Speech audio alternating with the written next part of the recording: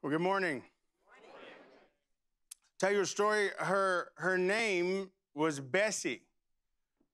It's a 1977 Ford Courier, and that's what I learned to drive on. Stick shift. How many of you remember stick shift?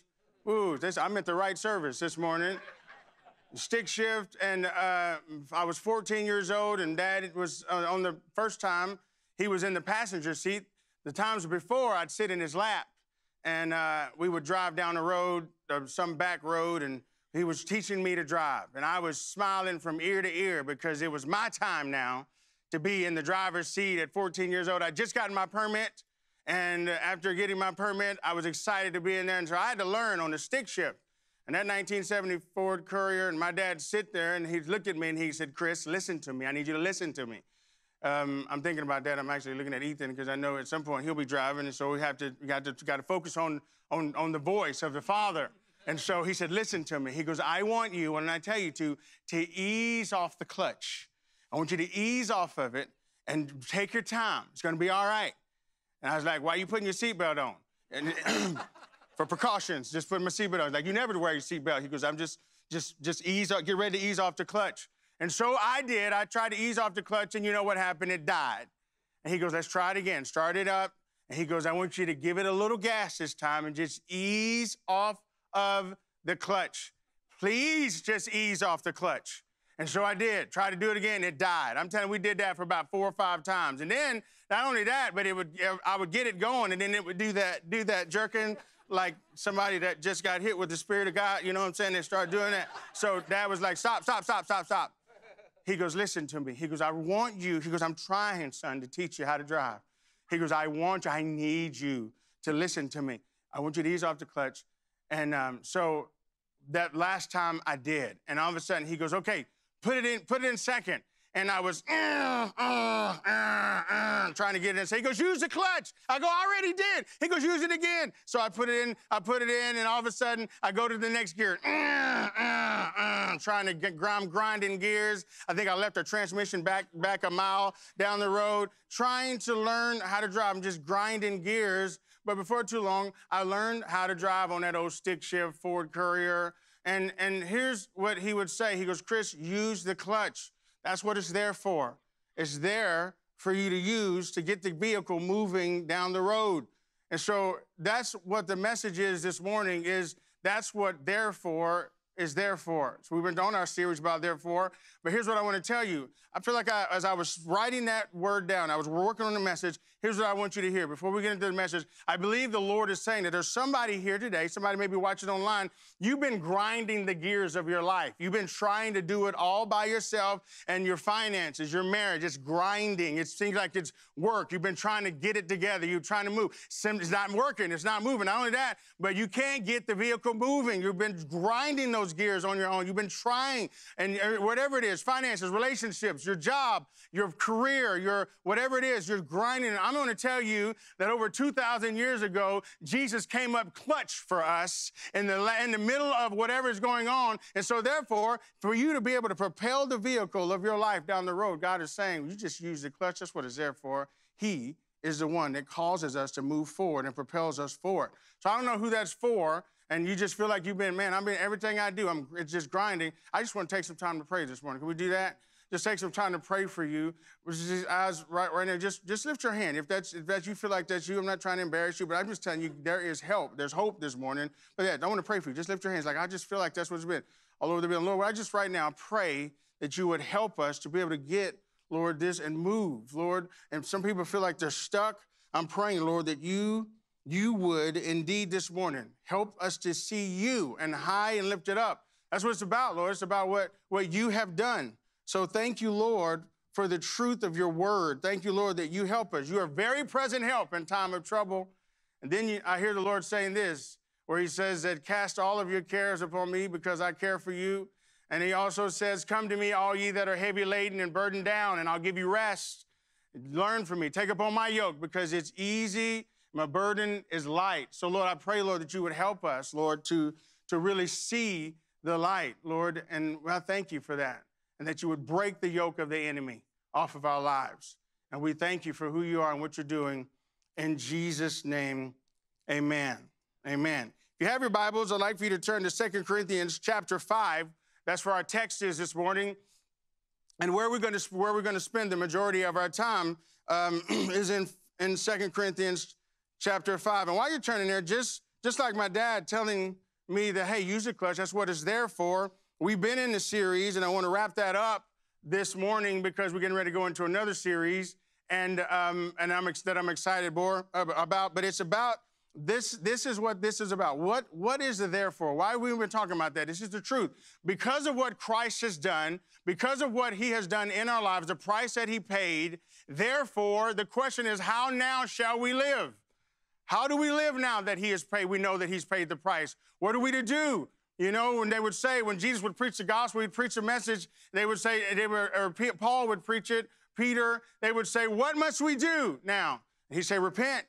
Change the way that you think, because the kingdom of heaven is at hand. So there's things for us to do. It's like, well, if you talk about that, there's a thin line because you're talking about works. But I'm not just trying to talk about works, but there are things to do. One of my good friends has told me, and I really believe this, he goes, it's hard for a believer to grow if they're not engaged in the Word of God. Do you believe that? How do you grow if you're not engaged in the Word? I just don't understand. I don't know. You're talking about how, because the Bible says that man should not live by bread alone, but by every word that proceeds out of the mouth of God. That's what, I mean, it's the truth. And so I got in a little argument about, somebody's like, well, what about all this transgender stuff? I can't go there with you because the Bible says that male and female, he created them. I can't go any other, because the Word of God guides my life. And so, but are you saying you're anti-gay? Are you a homophobe? Listen, I am a child of God. I'm a son of the kingdom, but here's what I know. I know this, that I believe in what the Bible says. I believe that the Bible is the Word of God.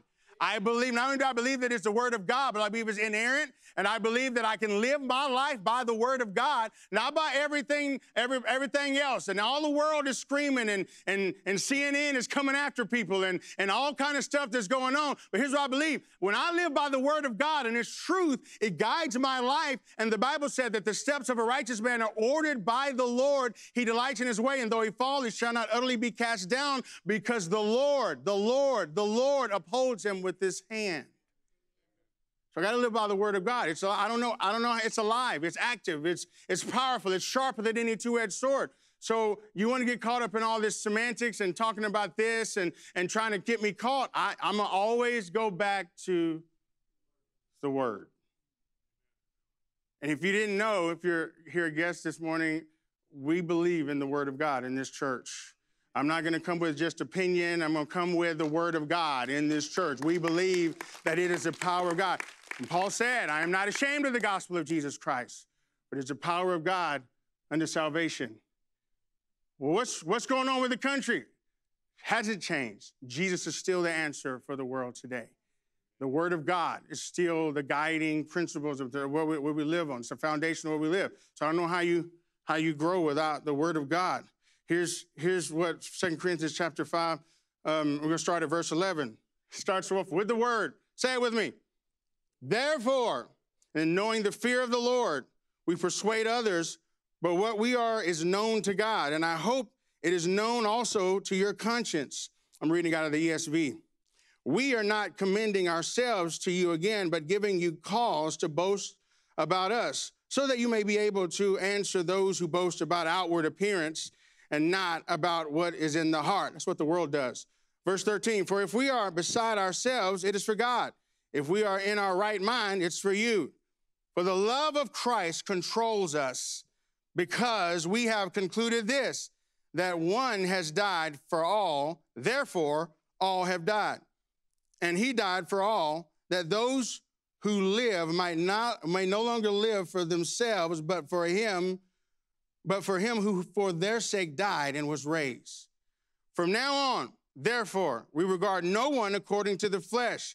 Even though we once regarded Christ according to the flesh, we regard him thus no longer. Therefore, if anyone is in Christ, he's a new creation. The old has passed away, and behold, the new has come.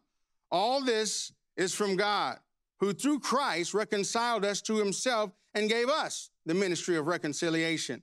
That is, in Christ, God was reconciling the world to himself, not counting their trespasses against them, and entrusting to us the message of reconciliation. Therefore, we are ambassadors for Christ, God making his appeal through us.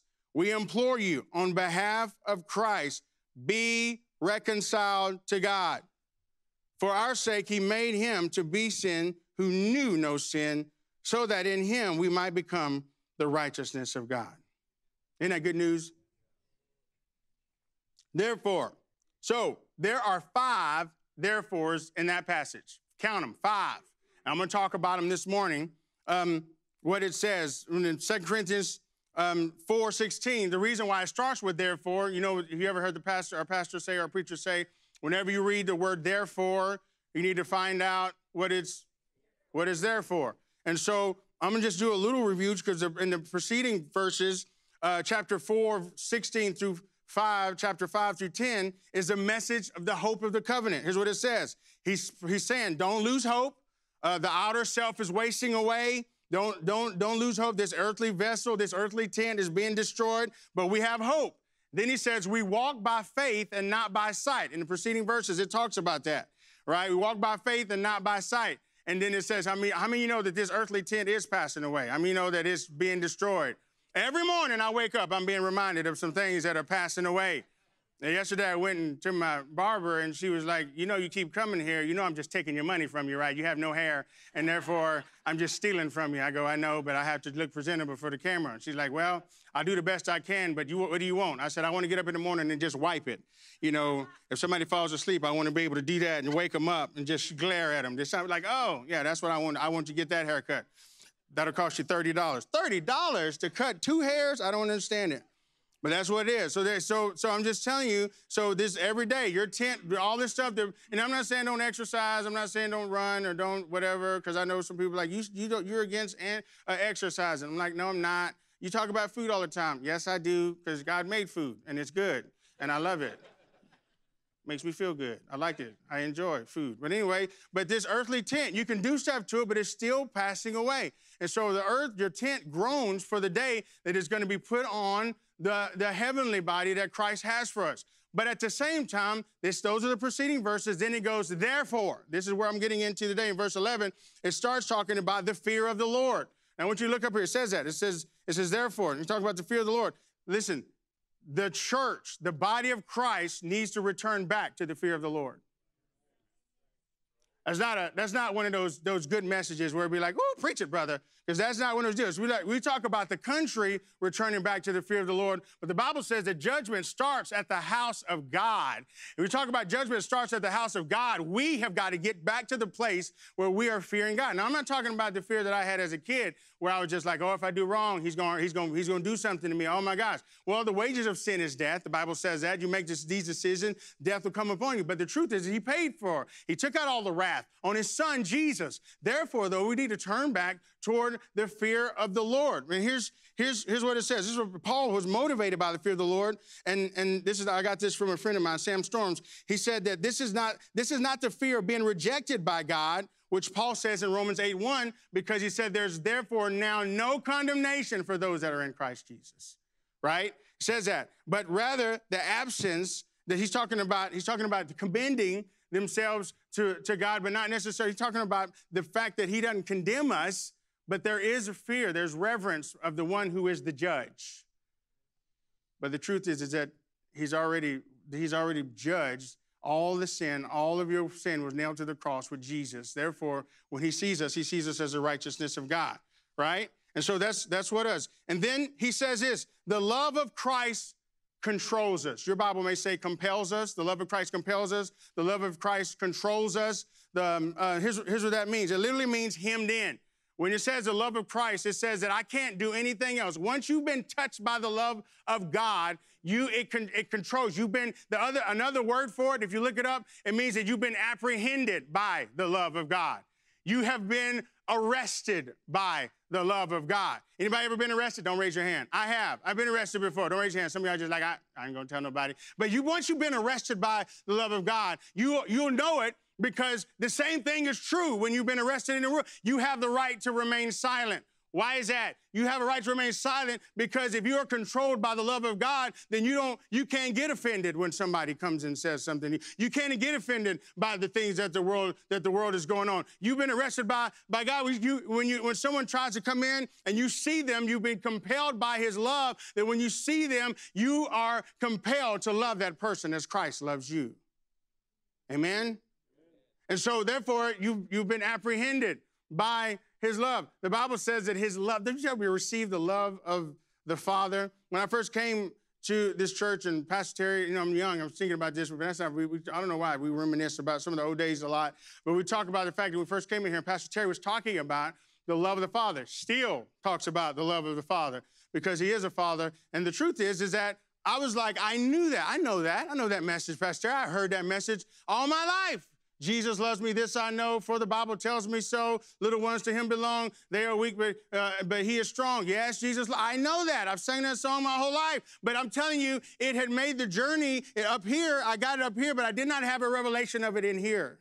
Had not made it. And so, because when you are arrested by the love of God, and you're compelled by his love, you've been apprehended by his love, it changes you. Do you understand what I'm telling you? It changes who you are. When I've been arrested, there was nothing I could do. When that guy put the handcuffs on me, there was nothing I could do. All I could do was sit in the car. He says, you have a right to remain silent. You have a right to an attorney. Like, I don't even know any attorneys. I don't know anybody. And I was scared. I was like, man, I'm going to sit in the back of the seat. I was apprehended. There's nothing I can do. And I'm just telling you what, when you've been apprehended by the love of God, there's nothing you can do but see people the way he does and love people the way that he does. And if you're having trouble with love in your heart, the truth is that you have to ask yourself, have you been apprehended by his love? Have you been really, because you can't give away what you don't have. Amen? I remember with my dad, we didn't have that relationship that I'm talking about right now. Where I didn't crawl up in my dad's lap. I told you, I said that. I didn't crawl up in his lap like, Dad, I just love you. There was none of that going on. It was the John Wayne model. Hey, Pilgrim. He actually called me that sometimes. Hey, Pilgrim. I mean, he was, you be tough. I mean, we didn't play with dolls and different things like that. Dad was just tough. He didn't, you know why? And I found out, but he couldn't give away what he didn't have because he didn't have a father. But then, all of a sudden, he got apprehended by the love of God. He started giving it away. I'm telling you what, ask yourself, have you been apprehended by the love of Jesus? Because you would know it. You would know. And so you're talking about the love of God that's shed abroad in our hearts, the presence of God that's shed abroad in our hearts, and that's what causes us to love the world. For God so loved the world that he gave his only begotten Son. So that's the truth that God has for us. And so the love of Christ compels us, it controls us. Number two, the second one, therefore, he talks about the gospel. All have died, and he died for all, that those who live might no longer live for themselves, but for him who was for their sake died and was raised. Talking about the fact that Jesus gave his life. Therefore, you're not living for yourself. I'm telling you, that's what's wrong with some of the things that are going on in the church today, because we're living for ourselves, trying to do things for ourselves. Jesus gave himself for the church. And so therefore, God's called us to love and to live for him. That means I got to work for him? No, but once you realize the fact that he's died for us and he loved us, the gospel says, the gospel message is that he's changed us and he's taken us from glory to glory. And therefore, because he's changing us and taking us from glory to glory, that we're no longer living for ourselves. This is what Paul was saying when he said in Galatians chapter 2, verse 20, I have been crucified with Christ, and I no longer I that live, but Christ that lives within me. And the life I now live in the body, I live by faith in the Son of God, who loved me and gave himself for me. I'm no longer living this life for myself, but it's not I that live, but Christ that lives within me. It's no longer I'm that living, but Christ that lives within me. That means that I don't see things the way in the flesh. I don't see things the way the world does. I see things the way that I have kingdom lenses on so that I can see you the way Christ does. Does that make sense to you? Be able to see that's why we need a biblical worldview, so that we can look at things through the lens of Scripture.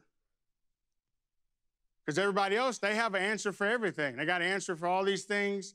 And so therefore, they're just saying this. And so the third, therefore, so we regard no one according to the flesh, even though once we regarded Christ according to the flesh, we regard him no longer. According to the flesh means by the world's standards. I'm not looking at you through the world's standards. I'm looking at you the way God sees you.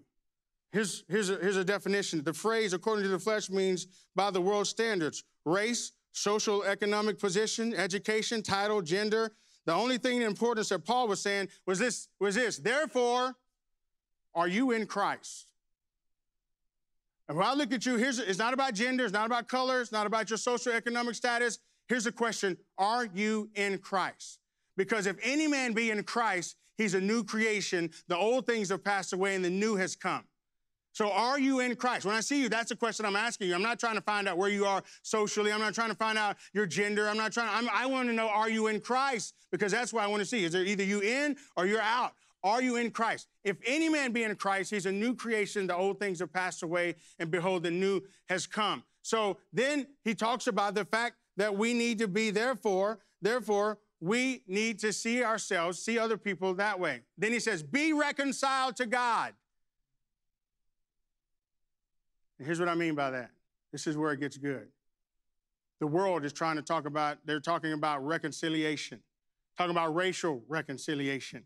Can I tell you, I am tired of having foot washings where the white people have to wash the black people's feet and they try to find out racial reconciliation and they're trying to wash people's feet. Can I just tell you the black is not coming off? I don't need you to wash my feet. The black is, I'm going to be black. You can wash my feet all you want to, but the black, I'm still going to be black. And you understand what I'm saying? It's like, well, let's have a foot washing. I'm tired of foot washing. How about you see the other person the way Jesus sees them? How about you look at them the way that God sees them? Therefore, if any man be in Christ, he's a new creation. It's like, but we got to have racial reconciliation, and we've got to come together. Listen, you can't even be reconciled to me until you're first reconciled to God. Listen. We're trying to skip steps in this country. You can't, I'm not trying to find out. It's like, well, let's just all, listen, they tried that. Michael Jackson, all of them got together. We are the world. We are the children. We are the ones to make it. No, there was one who died for the world. And so because he died, therefore, stand in that place. And when I see you as in Christ, washed, sanctified, and the blood of Jesus has cleansed you. You're a brother and sister in Christ because you're reconciled to God. And you're trying to be reconciled to me, but you can't even do that until you're reconciled to God. You can't skip that step. And so therefore, I'm saying this morning, Antifa, be reconciled to God. Black Lives Matter, be reconciled to God. Transgender, all of you, be reconciled to God. Because if you can't be reconciled to God, forget about trying to be reconciled to me. Because it doesn't work. But you should want that. I do. I want that. But the truth is you've got to see the truth that God was reconciling all to himself. Jesus was reconciling all to himself. So therefore, be reconciled to God. I'm saying this to all my Caucasian pastor friends, because I had one of them say that to me this week. They go, Chris, you can say that kind of stuff because you're black, and therefore you can say whatever it is that you want to say. I'm going to say to you that are watching, stand up during this time. Stand up and take a stance. Don't sit there and go the world's way. Don't you be silent about this, what's going on in the country, what's going on in our churches, what's going on in our neighborhoods, what's going on in our city. You stand up against racism, but you stand up and say what the scripture says. The truth is they got to be reconciled to God. And we are in the ministry of reconciliation. That's your ministry. What's my ministry? Is that you're reconciling people to God. You're telling people, that's what Paul did. There's so many scriptures where he was bringing people out of darkness and telling them about Jesus, but you got to be reconciled to God. We're going to talk about that in this church. I'm not going to be quiet. I'm not going to stay silent about this stuff. The church has got to stand up and take her rightful place in the kingdom of God. We got to stand up against, because I'm telling you, this is our children, our grandkids, this is a future. And so therefore, the church has been silent way too long. And so therefore, we got to speak out against this stuff. Yes, they're talking about all that. I'm telling you, you could say, well, if I say that, I'll be ostracized. Well, Jesus talked about it. He dealt extensively with it. He talked about the fact that the woman at the well, it's like, how is it that you, a Jew, and talking to me, what? Hey, whoa, that's not how that works. He goes, if you knew who it was that asked you for a drink, you wouldn't be talking about water that you're talking about, but you would ask me for a drink. And the water that I give you would be a wellspring and it'd be everlasting life. So you're talking about the wrong stuff. That's why I love when people start talking to you about, it's about transgender, it's about homosexuality, it's about all this stuff. It's like, no, you're talking about the wrong stuff. You need to be talking about not the wrong stuff, but the right one. His name is Jesus. You need to be reconciled to God. I'm not talking about, I don't see you that way. I see you as either you're in Christ or not in Christ. And if any man be in Christ, he's a new creation. All that other stuff has passed away, and the new has come.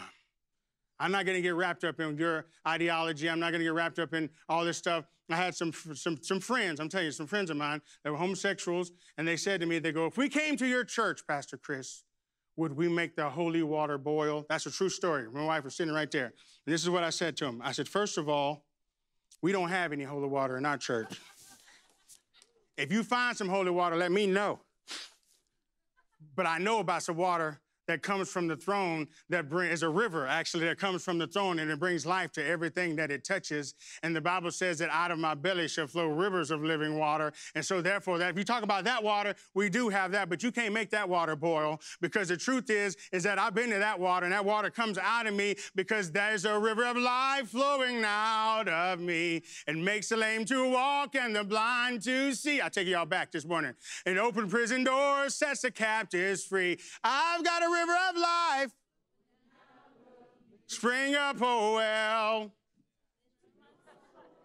spring up, oh well, and make me whole. See, that's what the world needs, is a well springing up. I want people falling in that well. Be like, where y'all at? I'm down here. Where's that well? That's right, there's life coming up out of that well. There's water coming up out of that well. And then everybody that gets near you gets drenched with the power of the Holy Spirit, because there's a power, there's a well, there's a Spirit of God. And the Bible says it's the same Spirit that raised Christ from the dead, that lives in us and quickens our mortal bodies. That's the Spirit that I'm coming out of. That's the Spirit that I'm operating out of. I'm not operating out of the world, the spirit of the world. I'm not operating out of a spirit of controversy. I'm acting out of a spirit of love, because when I see you the way Christ does. And he said that out of that, when he saw them, they were scattered like a shepherd, like a sheep that didn't have a shepherd. And he was moved with compassion. Do you know the reason why he was moved with compassion? Because the Father was moved with compassion. How do you know? Because Jesus only did what he saw the Father doing. And he only said what he heard the Father saying.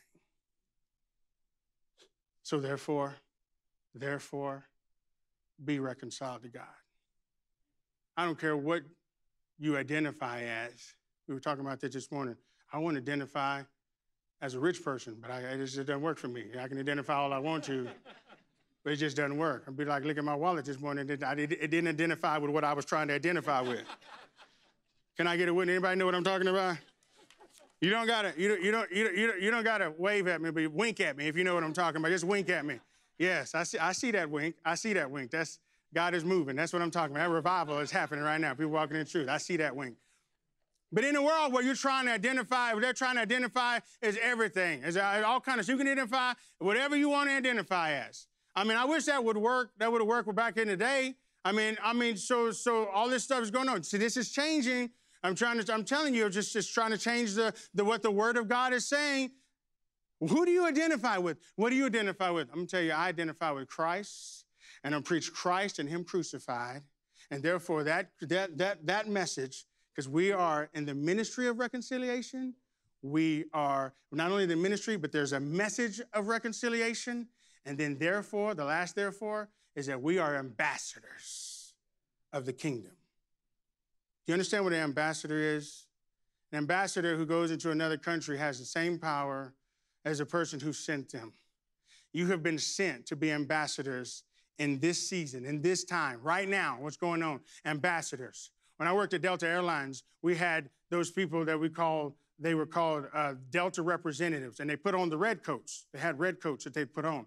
And so that red coat symbolized the fact that they had authority, the same authority. They could change your ticket. They could upgrade you to first class. That's when we really liked them. They could kick you off a plane. They could change a flight. They could move a plane over, whatever they needed to do to get that plane out on time. That coat, that red coat, symbolizes the fact that they had power to do that. Now, I want to tell you this morning, you don't have a red coat, but you've been covered in the blood of Jesus. You've been covered. You've been washed in the blood of Jesus. And therefore, you have authority. You have power. The Bible says, behold, I give you power to tread upon serpents and scorpions and all, everybody say it with me, all the power of the enemy. And so therefore, we can go out. We've been sent. You have that authority. We have to go out and be sent, but be that sent. Not only are you sent, but you have a scent, S-C-E-N-T. The aroma of Christ goes with you. People smell that. Amen? They smell the scent. It's like there's something different about you. There's something going on with you. Why do you have peace? And do you see what's going on? Did you watch CNN? Did you watch all the news? You must not have seen the news. There's reason to panic. No, there's not. Because the Bible says, why, in Psalms 2, why do these nations plot and imagine vain things? Why do they set their armies in array against the one? He who sits in the heavens shall laugh, because his anointed one is on the throne. Ever since I was 19 years old, I kept hearing this, still here today. Last time I checked, finish it. Jesus is still on the throne. He's on the throne. And therefore, when if he's on the throne, then therefore I know it's all going to be good. He's working together, all things together for the good of those that love him and are called according to his purpose. Do you understand that? Because that's what he's doing. Therefore, we can be ambassadors. We can go do our job. We can roll up your sleeve. Those of you just said, I came into the kingdom for such a time as this, because I know he's coming back. I know Jesus is coming back. He is coming back. But I want to tell you this. He's coming back. He's coming back for a spotless bride. He is coming back for a spotless bride, and he's not coming back for a dirty bride. You know he's not coming back for a dirty bride? I was looking at some photos of my wife. I'm telling you, she sparkled. She made me look good. I'm telling you, that old suit that I got anyway, so I saw her dress. It's supposed to be like an expensive suit. My wife is a bargain shopper. She got that suit, and it was supposed to be a $750 suit. I think she got it for like $70, you know what I'm saying? But I look good. But it wasn't about that. It was about looking at her. Oh, man, she had them flowers in her hand, and she came down that aisle. Everything else just faded away, because I'm like, man, I'm looking at this woman, and she's going to change my life forever. So you guys don't know this, but I used to be white and skinny, and she had changed my life forever. Y'all don't know that. She changed my life. Y'all didn't know that. I used to be, you crazy? I used to be Greg. You know what I'm saying? I used to be white and skinny. She changed my life. She did this to me. I'm just telling you right now. We had to work. I'm telling you, boy, it's good. So the truth is that everything faded away because I saw her in a different light. So I'm telling you, once you see him, therefore you can go do what God's called you to do.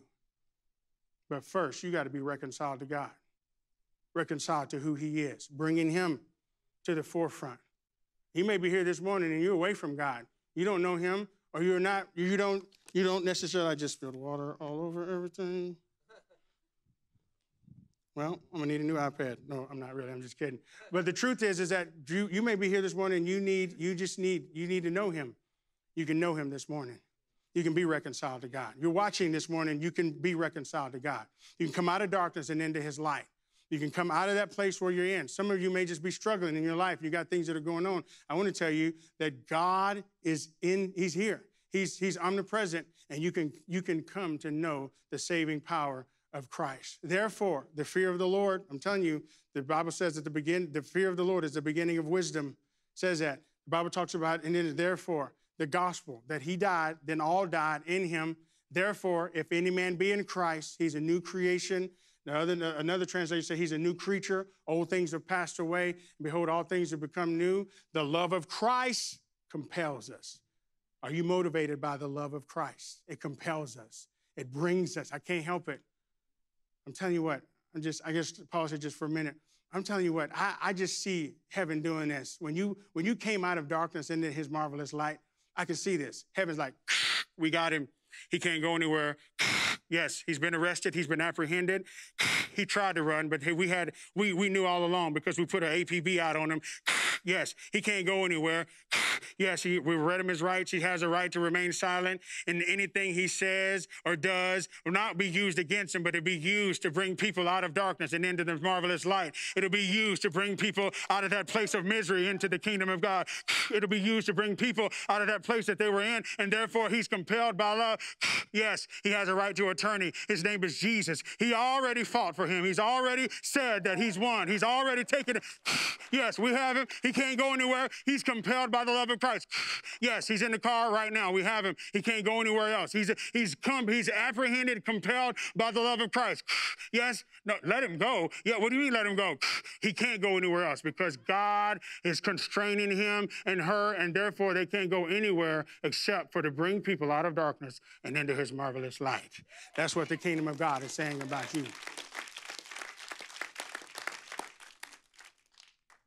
Do you understand the rights that you've been read this morning?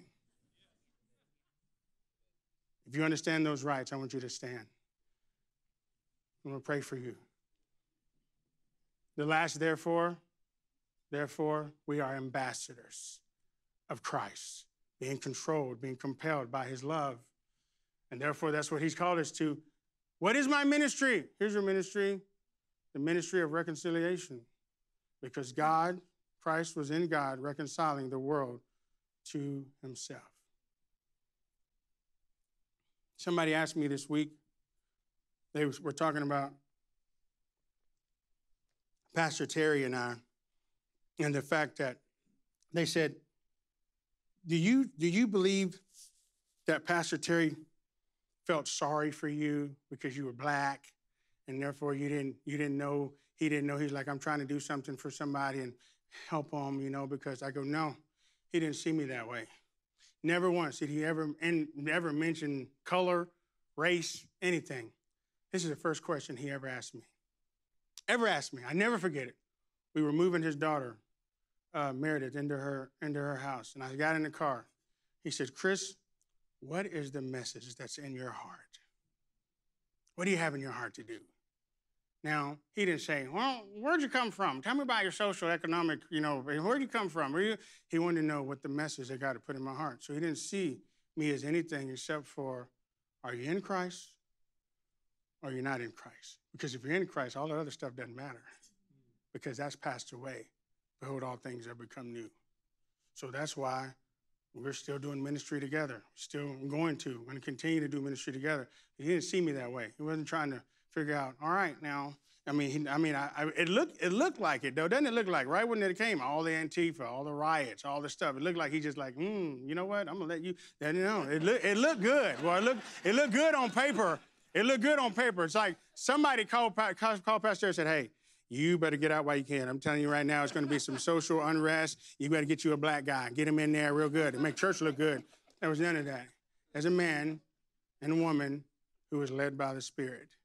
And therefore, they said, hey, it's time. And so therefore, that's why I'm here.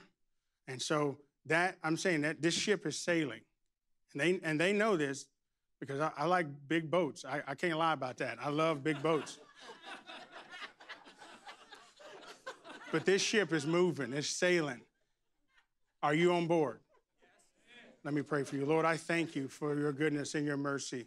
I thank you, Lord, for all that you have in store. We are ambassadors.